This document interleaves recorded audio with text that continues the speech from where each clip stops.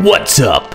This is Robo, the creator of MechaKeys, and I'm going to show you how to send MechaKeys to OBS using virtual cable, VB cable from VB Audio.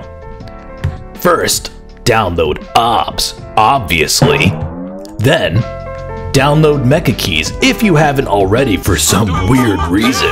Then, download VB cable from VB Audio. Once you download virtual audio cable, whatever, VB cable, you gotta go install it.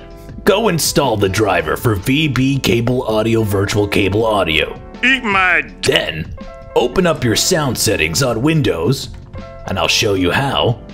You can open up and just search anywhere. They make it so easy. You press sounds. Easy. Then you scroll down to this hidden thing, app volume and device preferences. Click it.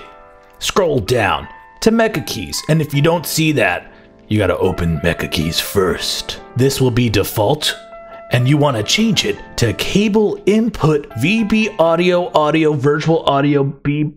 stupid. You click that, and then you'll notice you don't hear it anymore. Then you open up OBS. Then you go to the plus sign thing, and then you add a new audio input capture. You press OK. Change the device to cable output VB audio virtual PB&J cable. Press OK.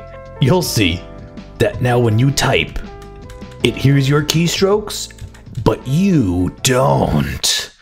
Now you can stream or record these annoying fucking sounds and you don't have to hear it yourself. That's it.